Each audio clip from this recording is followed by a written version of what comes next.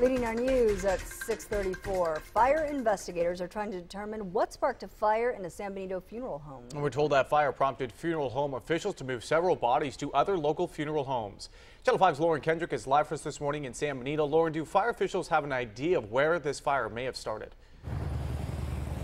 Yeah, Ellen, they do actually. I was able to speak with the San Benito fire chief this morning. He said that the fire appears that it started in the attic. Now, we're here in front of the Tomei Garza funeral home this morning, and he also told me that arson investigators will be out here later on this morning. Chief Raul Zuniga says the fire broke out around 9:30 last night. Now, this is located in the 300 block of Sam Houston. Multiple agencies worked to put out the blaze. Crews from Harlingen and Brownsville were called in to help extinguish the fire. Chief Zuniga says they were able to put out the fire 2 hours later around 11:30 last night.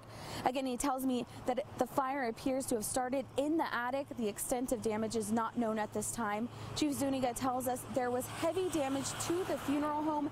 Officials from the funeral home say they moved all of the bodies to other local funeral homes, and at this time the cause of the fire is unknown. But like I mentioned, arson investigators will be out here later on this morning, and of course once we get new details we will pass those on to you. For now, reporting live in San Benito, Lauren Kendrick, Channel 5 News this morning.